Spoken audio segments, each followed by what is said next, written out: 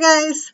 Today we are going to talk about chapter 13, which is the endocrine system, but I've divided it up into two parts because there are a lot of hormones and endocrine glands that you guys need to know.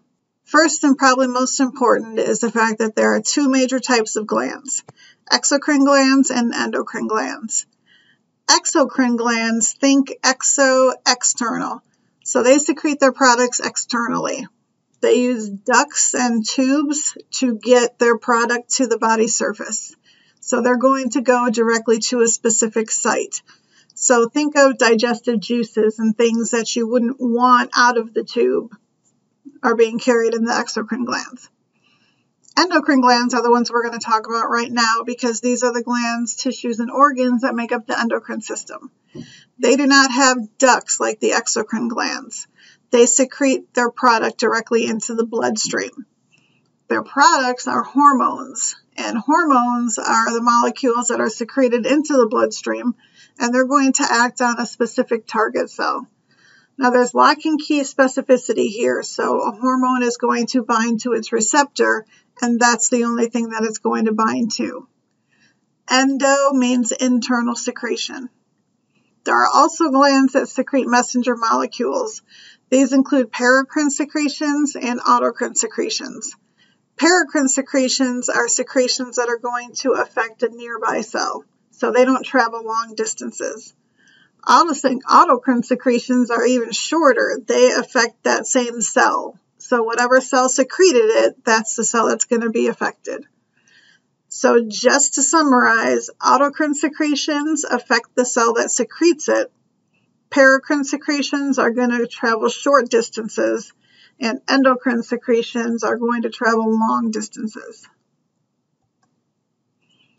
This is just showing you the thyroid gland, one example of an endocrine gland, and it secretes its hormones directly into the body fluids, whereas exocrine glands, like the sweat glands in the skin, secrete substances through a duct into the body surface. Two systems that run our body, the nervous system and the endocrine system. The nervous system releases what are called neurotransmitters into synapses. You should have learned about that last semester. The endocrine system secretes hormones into the bloodstream. Now, both systems communicate using these chemicals, but as I said, the nervous system are neurotransmitters, endocrine are hormones. So they both function in communication. Very importantly, the nervous system is the one that's really in charge. The nervous system is the first responder. It's the first one to react, and then it's going to bring about an effect. But the effect is short-lived. The endocrine system, on the other hand, is slower to react, but its effects are longer lasting. Now, the nervous system can always override the endocrine system at any point in time because the nervous system is what's really in charge. And there's just a chart comparing the nervous system with the endocrine system. And remember, you should be paying attention to anything in blue or red because that means it's going to be important for your midterm and final. So as I said, the endocrine system is precise. It targets the cells that the hormones are going to bind to, but it's much slower than the nervous system and has longer lasting effects. The target cells have the receptors for the hormone, so no other cells are going to be impacted. The major endocrine glands, as you can see from the picture, actually run along the midline of the body. The hypothalamus, pituitary, thyroid, adrenal, and pancreas are some of them that we're going to talk about. And then there's other small groups of cells that also have endocrine secretions that we'll talk about later on. The hormones are released into the extracellular spaces that surround the endocrine cells, and then they're going to diffuse into the bloodstream for distribution. Here's a chart showing you the source of the hormone itself, the abbreviation, and what else it's called. Make sure that you know the name and the abbreviation because you could be given the abbreviation sometimes, you could be given the hormone sometimes. And yes, we're going to go through all of these. Here's page 2. First things first, it's important to know how hormones act. How do they bring about these changes? So there's two types. We have steroid or steroid-like hormones, and we have non-steroid hormones. The steroids are lipids containing the 4-carbon ring and hydrogen atoms. All steroid hormones are produced from cholesterol. Some examples, you got testosterone, estrogen, cortisol, and aldosterone. Non-steroid hormones can be amines that are derived from tyrosine, like epinephrine or epinephrine, proteins that are composed of long chains of amino acids, like growth hormone, peptides, which are short chains of amino acids, like oxytocin, or glycoproteins, which are carbohydrates joined to proteins, like thyroid-stimulating hormone. Here's a chart showing you the type of compound, how they're formed, and some examples. And then this is just showing you the structure of the different hormones, so you can get an idea of what they look like. So hormones exert their effects by changing the metabolic processes. They can change enzyme activity or the rate of membrane transport of a particular substance. They deliver their messages, remember, by binding to the receptors on the target cells. Hormones can then affect changes in the target cells, even if we do not have a lot of the hormone. The number of receptors is going to determine the strength of the response and actually can be changed to alter the response. Upregulation is an increase in the number of receptors in response to a decrease in hormone level. Downregulation is the opposite. It's a decrease in the number of receptors because of an increase in the hormone level. Steroid and thyroid hormones both have poor water solubility, but this means that they can diffuse right through the lipid bilayer of the cell membranes. So this is an important factor in how they act. Thyroid hormones are thought to enter the cell by specific transport methods, but very importantly, they bind to the receptors inside the cell, usually right in the nucleus. So what's going to happen is the steroid and thyroid hormone are going to diffuse right through the lipid bilayer, go straight to the nucleus, enter through the nuclear pore, and bind to the receptors inside the nucleus. Then they're going to bring about their change. It could be transcribing a gene or whatever the message is supposed to be. And there's a chart saying these effects right there. This is a picture showing you, so the hormone's going to diffuse right through the cell membrane, enter through the nuclear pore, bind to the receptors in the nucleus, and in this particular case, it's going to transcribe a gene, which is then going to be translated and bring about whatever cellular change is necessary. Non-steroid hormones, on the other hand, can't go right through the lipid membrane. So they have to bind to the receptors on the target membrane first. This is known as the first messenger. So the hormone is the first messenger. Then a chemical is going to induce the changes leading to the hormone's effect. That chemical is called the second messenger. Many hormones use cyclic AMP as their second messenger. The whole process is called signal transduction. So non-steroid hormones cannot go right through the membrane. They have to use a second messenger. And there are the steps right there. Here's a picture showing you. So the hormone's going to bind to the receptor on the membrane. It's going to activate cyclic AMP, which is then going to cause a cascade of protein kinases, which will eventually bring about the cellular change necessary. Abusing hormones can actually lead to improved athletic performance. However, it also has downsides. Steroids can be used to increase muscular strength. However, it can decrease natural testosterone, stunt growth, cause male sexual characteristics in females, damage our organs, and cause psychiatric problems. They're trying to do many studies linking aggression to steroids as well. Growth hormone is used to enlarge muscles. It can be used with or along, instead of or along with steroids. And then erythropoietin is the hormone that signals red blood cell production. So this is going to be used to increase the number of red blood cells. Now our red blood cells carry oxygen. So the more red blood cells you have, the better oxygen delivery you're going to have to the muscles.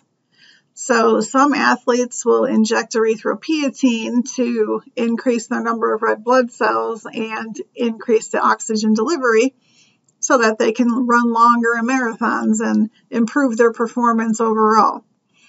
It's also used to treat forms of anemia sometimes. However, it can lead to heart attack and death, so it's not recommended. You may have also heard of blood doping. Blood doping happens when an athlete will take blood out of their system. Now, our body is going to naturally replace that blood, replacing the red blood cells. And then right before a race, the athlete will re-inject their blood back into them. Well, now that's going to increase their oxygen carrying capability, which is going to increase their endurance, but it also just increased their blood volume. So that can cause problems down the line as well. Prostaglandins are paracrine substances. They're very small amounts that are very potent. So they're not stored in cells, they're synthesized before they're released, and they're rapidly inactivated after we're done with them. They regulate cellular responses to hormones because they can activate or inhibit adenylate cyclase. That in turn is going to control cyclic AMP production, which is going to alter the cell's response. There's a variety of effects such as contracting or relaxing smooth muscle, inhibiting or stimulating secretions, regulating blood pressure. We're going to talk more about these in the chapter on immunity. Hormone secretion is primarily negative feedback. We know that most of everything in our body is controlled by negative feedback. Again, hormones can be short-lived or last for days. So these secretions have to be precisely regulated. They can be excreted in the urine after we're done with them, or they can be broken down by enzymes to stop their effects. A small number are controlled by positive feedback. These are usually the reproductive tract. Negative feedback has 3 ways: tropic hormones, nervous system control, or changes in the composition of the internal environment. Tropic hormones are hormones that one endocrine gland secretes that regulate another endocrine gland, and we'll talk about those shortly. The nervous system can directly stimulate some glands to secrete their hormones through nerve impulses, or receptors can pick up that something has changed in our blood, like glucose concentration, for example, and then it can stimulate or inhibit certain secretions of certain hormones. This is just showing you how it's done. So tropic hormones are first. So you have the hypothalamus regulating the anterior pituitary, nervous system control directly stimulating endocrine glands, or changes in the internal environment. Again, it's mainly under negative feedback, so this is a picture that you should be very familiar with. If something changes, so hormone levels are too high or too low, they're going to be brought back down or back up to their normal levels. Our hormone concentration is basically leveled out so that we have a little bit sometimes, a little less sometimes, so it's kind of wavy, but on average, it's pretty stable. The pituitary gland is at the base of the brain in the sella turcica of the sphenoid bone, and it's attached to the hypothalamus by the pituitary stalk, which is also called the infundibulum. There are 2 portions, the anterior and posterior.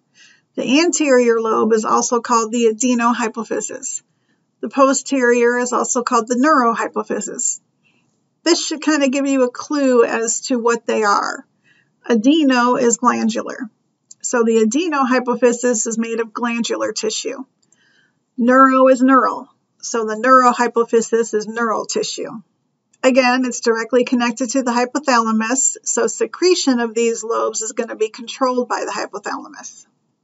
So hypothalamic releasing hormones are going to be transported through the hypophyseal portal system to stimulate the cells of the anterior lobe to release hormones. Nerve impulses from the hypothalamus will travel through the infundibulum and stimulate the nerve endings in the posterior lobe to release hormones. So this is just showing you how we can control peripheral endocrine glands from the hypothalamus. The hypothalamus does a lot of stuff. So the hypothalamus is also an endocrine gland. It's going to control hormone secretion by either releasing a hypothalamic releasing hormone. It's going to cause the anterior pituitary to release whatever hormone it is. And then the anterior pituitary is going to act on another endocrine gland because of its hormone secretion. And again, there's multiple negative feedback mechanisms happening. So again, the anterior lobe is glandular tissue. It secretes hormones through 5 types of secretory cells, but we really care about the hormones. Growth hormone, prolactin, thyroid stimulating hormone, adrenocorticotropic hormone, follicle stimulating hormone, and luteinizing hormone are the 6 hormones it releases and synthesizes. So this is just showing you the big picture. The top row are the hormones from the hypothalamus, the middle row are from the anterior pituitary, and the bottom are the target cells. So the hypothalamus will release growth hormone releasing hormone.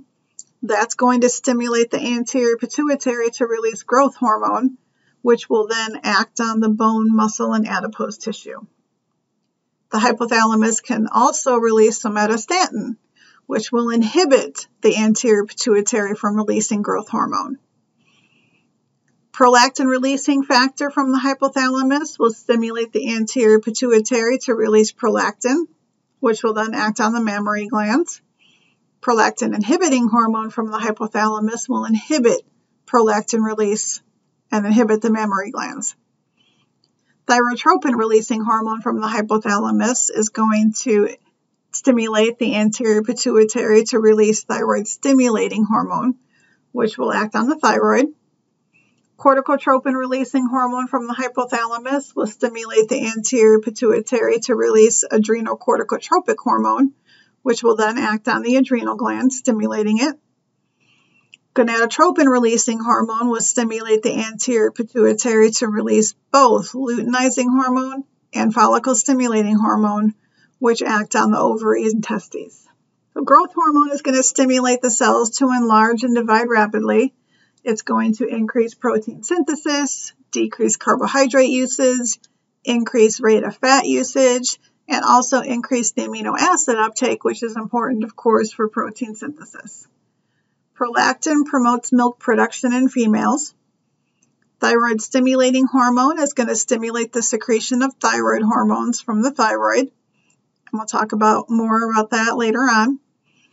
Adrenocorticotropic hormone is going to stimulate secretion of cortisol and other glucocorticoids from the adrenal cortex, and we'll talk about that later as well. And then follicle stimulating hormone causes growth and development of the ovarian follicles in females and sperm production in males. Luteinizing hormone causes ovulation in females and sex hormone production in both genders. Thyroid stimulating hormone is going to be controlled in one of 2 ways. Thyroid stimulating hormone secretion will be controlled by some extent from the hypothalamus releasing thyrotropin releasing hormone. It's also going to be controlled by the level of thyroid hormones in the body. Hypopituitary dwarfism is caused by a deficiency of growth hormone during childhood. You have a short stature, but the body proportions and mental development are normal. Treatment for this has to start before the bones completely ossify. So it has to be started very early on to have any effect at all. Gigantism is caused by oversecretion of growth hormone during childhood. Height can exceed 8 feet, but they're also going to have other metabolic problems, and this can often be caused by a pituitary tumor. Acromegaly is caused by oversecretion of growth hormone during adulthood. This is after that epiphyseal ossification has occurred. So the epiphyseal plate in our long bones, they've closed. You're not going to have an increase in height, but the bones are going to start to thicken and other organs and parts of the body are going to start to enlarge. The posterior pituitary does not make any hormones itself. The hypothalamus produces antidiuretic hormone and oxytocin, and then sends it to the posterior pituitary for storage and release. They're transported through the infundibulum. Antidiuretic hormone is also known as vasopressin. This decreases urine production by reducing the water volume of the kidneys' excretion. It also causes vasoconstriction to increase blood pressure. So basically, we're going to conserve water with antidiuretic hormone. Oxytocin causes muscle contractions in the uterine walls during childbirth and also milk ejection during lactation.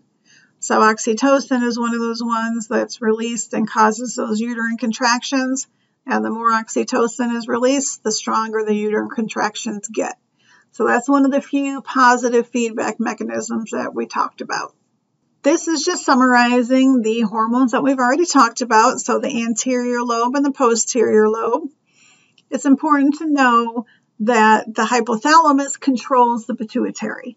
So the hypothalamus is going to release whatever releasing hormone is necessary to have the anterior pituitary release the actual hormone itself.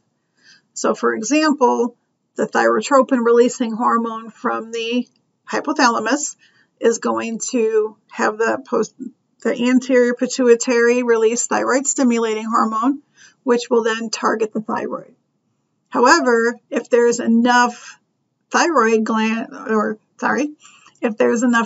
hormone in the body circulating, we don't need thyroid stimulating hormone, so it'll be inhibited. So that's the pituitary gland and the hypothalamus control of the pituitary gland. We are going to talk about the rest of the hormones and the rest of the endocrine glands in the second part of this lecture.